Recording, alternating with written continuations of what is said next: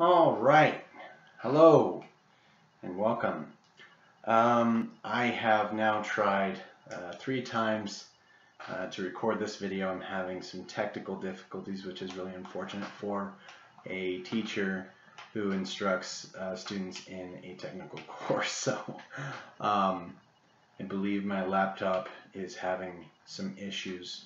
I apologize for the graininess of the video. I don't have a very high quality webcam here at my home office.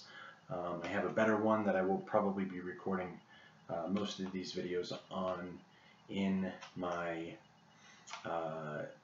office at the high school. But I just wanted to quickly, before I let too much time get away from me, discuss numbering systems, including binary. And so I'm going to go ahead and jump right in and try and keep this video under 15 minutes, hopefully not too much more than about 10 minutes long. So I'd like to first start out by discussing the numbering system that everybody should be familiar with. It is known as the decimal numbering system. And you may be familiar with this if you've been through kindergarten.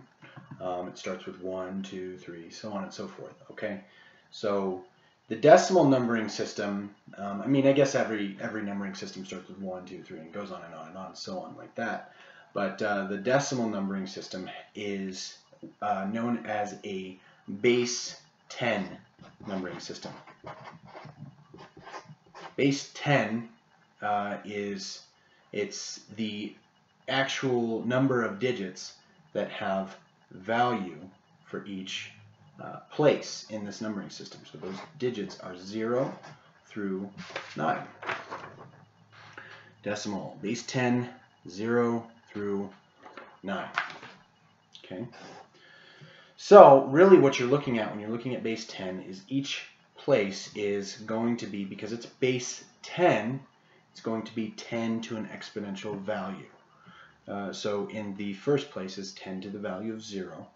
So we'll write that down, 10 to the value of 0. And anything, those that have had a basic math class in the last, I guess, 10 to 20 years would be familiar with sort of how this works. Anything to the power of 0. I guess, I don't know, even if you've had a math class, even further back than that, I don't think that concept has changed, but I don't think they were teaching that to students earlier than like the 90s. So, but 10 to the power of 0, of course, is going to be 1.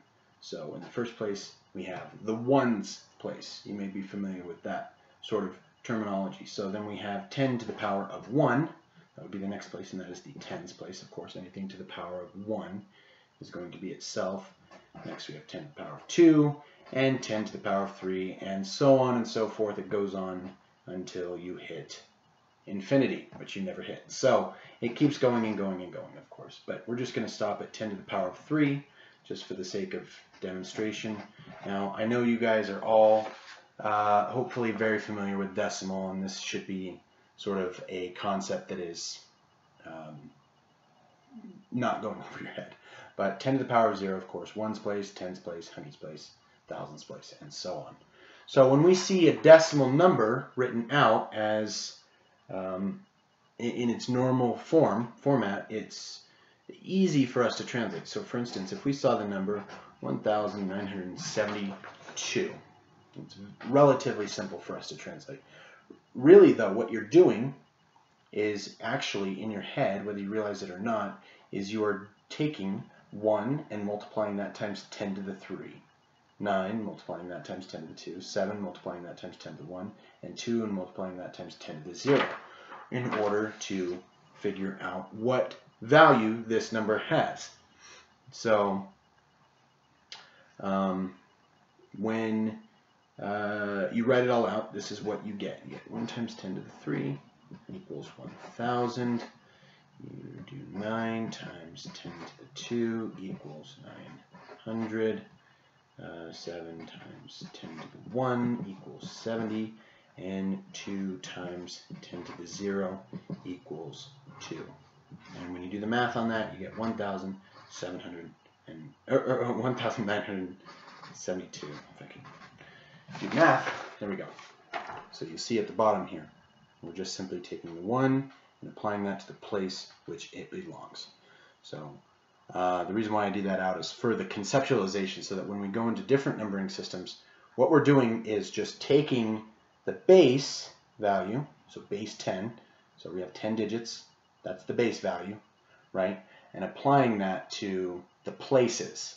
Okay, so let's now move on from decimal. We're going to jump into binary. Okay, binary is base 2, meaning there are 2 available digits for valuing each place. Okay, binary, and those digits, of course, are 0 and 1. Okay, we know that each binary digit is known as a bit from our discussion in the lecture. But I'm going to go ahead and write this out. Normally, I would start on the right-hand side and move to the left, because that's how you write numbers. It's always when you're writing it out, I suppose you write from left to right. But really, you would start with the lowest place first and move over as the number grows. Okay, so we start with 1, and then we go eventually up to 9, and then we roll over the 1's place to a 0, and the 10's place up to a 1, and then that would go up continually until we hit 2 and 3 in the 10's place, and so on until we hit 9 in the 10's place and 9 in the 1's place, and then go up to 1, 0, 0. Okay, so that's what we're doing with binary as well, but let me go ahead and write out the places. I mentioned in the lecture on Tuesday night, or last night, I suppose, that the smallest amount of binary digits that you can have is known as a before you no longer have data, is known as a byte. You have to have 8 places, essentially 8 digits before, or if you have any less than that, you cease to have viable data. In most applications, there are some applications where you can have smaller amounts. We're not going to go into that just in any detail just yet, but I just want to start by doing 8 decimal places. So I'm going to start with 2 to the power of 7 and work my way right. So starting on the left-hand side and work my way right. So 2 to the power of 6, 2 to the power of 5, 2 to the power of 4, 2 to the power of 3, 2 to the power of 2, 2 to the power of 1, and 2 to the power of 0. So of course that is 8 total places. So we're starting now. When we do the math, it's pretty similar to what we do over here in decimal. We start with 1, of course. We start with 1 over here, 2 to the power of 0. Anything to the power of 0 is going to be 1, and we simply double each time. Where decimal is very easy, because you just multiply the previous place times 10. So you just add a 0 each time. Now in this case, rather than add a 0 each place you move over, you are going to instead add or double the previous number. So add the number to itself. So the next place is 2 to the power of 1. Next place is the 2's place, if you want to think about it like that. And the 4, 8, 16, 32, 64, and 128. That's going to be crucial that you remember those numbers, or can easily draw from your memory and get those numbers. So hopefully I can invert this, because what I'm seeing is actually backwards right now, but I'll hopefully try and invert this video so it's actually valuable and not completely useless. So if you're given a binary number, it's actually, because our brains are so geared toward decimal, it makes sense to convert from binary to decimal, rather than trying to get really good at counting in decimal. You're going to end up confusing yourself. So generally what I'd recommend is that you learn how to convert from binary to decimal relatively easily. And the way you do that is you look at the place that the digit is in, the binary digit is, and you simply add that to your total in order to get the decimal conversion. Okay, so if we have let's say we have a 1 in the 128th place, a 0 in the 64th place, a 0 in the 32, a 0 in the 16, a 1 in the 8s, a 1 in the 4, a 0 in the 2, and a 1 in the 1's place, something that looks sort of like this. All we have to do is sort of the same thing we did over here, where we simply take the place, right, and we multiply that times the value of the place in which it is. So if we had a 0 in any one of these places, it would get multiplied by 0, right? And we would just essentially skip that place. So those same things happen over here.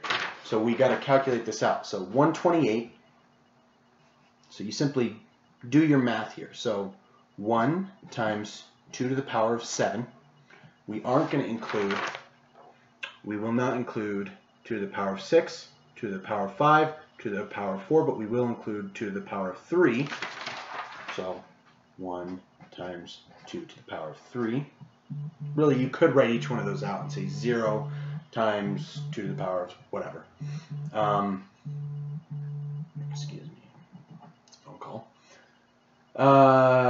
So then we go 1 times, we have a 1 in the 2 to the power 2 place, 2 to the power 2, and we do not have 1 in 2 to the power 1 place, but we do have a 1 in the 2 to the power of 0.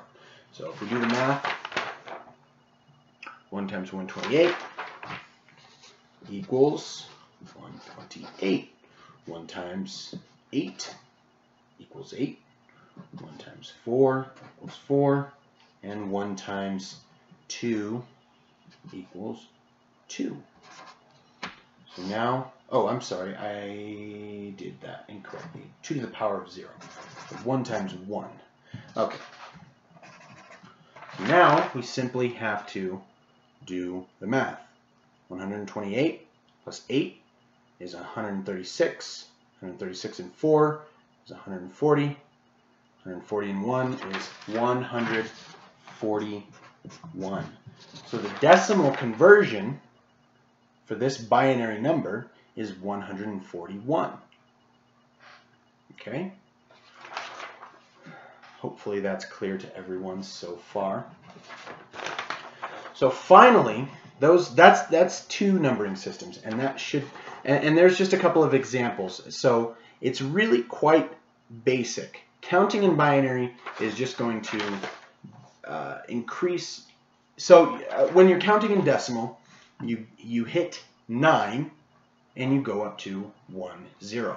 When you're counting in binary, you hit 1 and you go up to 1, 0. Okay, so the places are simply going to increase when you hit the last viable character for counting value in a place.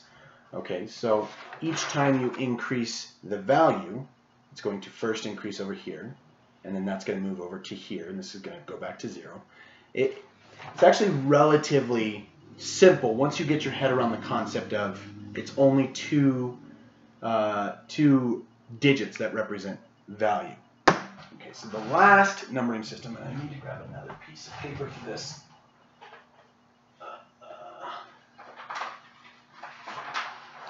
The last numbering system that I'm going to discuss is called hexadecimal. Okay. Hexadecimal. Hexadecimal is a base 16. Hexa meaning 6, decimal meaning 10. 6 and 10 is 16. Okay. It's a base 16 numbering system. The characters are 0 through F. So once you hit 9, you roll up to A, B, C, D, E, F. Okay? So essentially you have actually 15 values for each place. Okay? So because it's base, it's actually 16 total because you've got to count 0 as well for each place. But 16, it would work in the same exact way. We're going to start with 16 to the power of 0. and then go to 16 to the power of 1, and then 16 to the power of 2, 16 to the power of 3, and 16 to the power of 4. I'm just going to stop at 16 to the power of 3 because that gets too... You start getting into numbers that are pretty hard to calculate just off the top of your head. But you're going to start to see some similarities between hexadecimal and binary here. And really there's similarities that translate completely across the board with all of these numbering systems. But 16 to the power of 0, of course, is going to be 1. You always start with the ones place no matter what counting system you're starting with or what counting system you're working with. It will always start with the ones place. Okay, so it's that character's value, the character that stands in that place, to times the value of the place in which it is. And then we have the 16s place, and then 16, and 16 is 256. 256 times 16. Let me do some quick math here. I'm not as familiar with the doubling of or multiplying times 16 just off the top of my head. So 6 and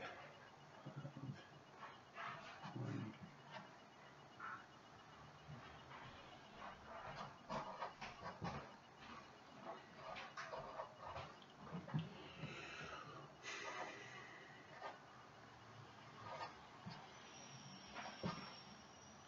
4,092.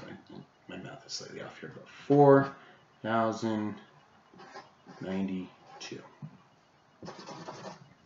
Okay, 4,000.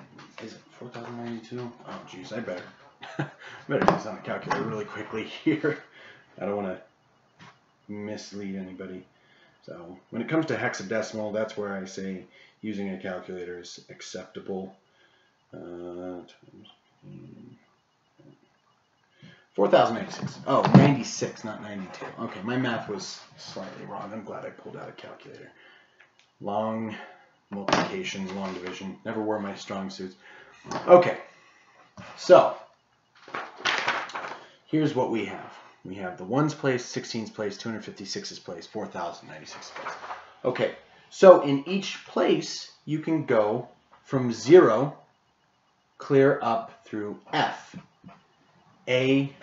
So you get to 9, and then A has a value equal to 10. So if you have A in the ones place and zeros in every other place, that would equal 10. B would equal 11. C would equal 12. D would equal 13. E would equal 14. And F would equal 15. And then it would roll over, back over to 1 and 0.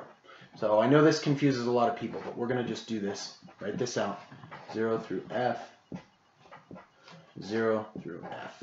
And I know this becomes tough for people because you're dealing with letters and numbers, and it's like, whoa, this is blowing my mind. It's actually a lot easier to convert from hexadecimal to binary, but I do want to show you decimal conversion. So I'm just going to come up really quickly with a 4-digit long, which is actually a pretty long hexadecimal number. So let's just say we have D61F. Okay, D61F. This is a potential number that you would see in hexadecimal. So let's quickly go ahead and do the logical conversion here. So we're going to go, D has a value in decimal of A is 10, B is 11, C is 12, D is 13. So we're going to go 4,096 times 13 equals. And then we have 256. In the 256 place, we have a 6. So 256 times 6. In the 16s place, we have a 1, so 16 times 1. And then in the 1s place, we have an F. F has a value of 15. Okay, so 15 times, or I'm sorry, 1 times 15. 1 times 15 equals. So this, when translated out, when we're converting to decimal, is going to translate down to this right here. Okay? So converting to decimal from hexadecimal is a little bit more of a daunting task than converting to binary. I'll show you a quick trick for doing a binary conversion. That will save a lot of time for you. But let's go ahead and write this out. So I'm actually going to do the math on my calculator because otherwise I will be just horribly off. So 4,096 times 13 is 53,248. 256 times 6 is 1,536. And of course 16 times 1 is 16, and 1 times 15 is 15. Okay? That's that step complete. So now we just have to simply do the math, add these up, just like we do with every other counting system. So 53,248 plus 1,536 plus 16 plus 15 equals 54,815. Okay? So we're doing the same thing, we're just adding additional values. Same thing as decimal, same thing as binary. All these counting systems are going to function in the same way. Okay, we're just adding or removing characters. So now I want to take that same hexadecimal value and show you a quick conversion to binary, because oftentimes you're going to be converting, rather than converting from hexadecimal to decimal, usually you can get away with just going from hexadecimal straight to binary. So I want to take D61F and convert that to binary. Okay, so really quick pro tip. This is one number with a value of, what was it, 54,815. If we take each hexadecimal digit and break it up into its own single digit, you can actually take that, and each one is represented by 4 binary digits. So you can take D, and that's represented by 4 binary digits. 2, 6, 1, and F. They're all represented by 4 binary digits. So D can be translated to, what is it? A is 10, B is 11, C is 12, 13. Thought so. Okay, so D is 13. So really quick, 8 and 4 is 12. So 0, 8, 4, and 12 plus 1. That adds up to, when we have 1, 0, 1, 1, 1, that equals 13. Okay, so we got to keep going. We got to keep the string going. So 6 is going to be equal to 4 and 2. So 0. Oh, I'm sorry. You know what? I screwed up that D. So 8 would be 1, 1, 0, 1. There we go. That would be D. And then 6 would be 0, 1, 1, 0. 1 is going to be 0, 0, 0, 1. And F is going to be 1, 1, 1, 1. Okay. So when I do the math on this, this is the binary conversion of this hexadecimal number. So if we start way over here in our ones place, we can go over here in our ones place. We can go all the way over. I'm not sure exactly where we end up, but we end up with 1, 2, 4, 8, 16, 32, 64, 128, 256, 256, 512, 1024, 2048, 4096, so on and so on. So when we do the math on this, I'm going to quickly go ahead and, I guess I can pull it up on my phone and show it on the screen. So rather than extrapolating this whole thing out, I'm going to quickly do a binary to decimal converter so that we can quickly see this. So if I put in my binary value, Maybe I can lower the exposure or lower my brightness a little bit. Yeah, there we go. Okay, that can be seen.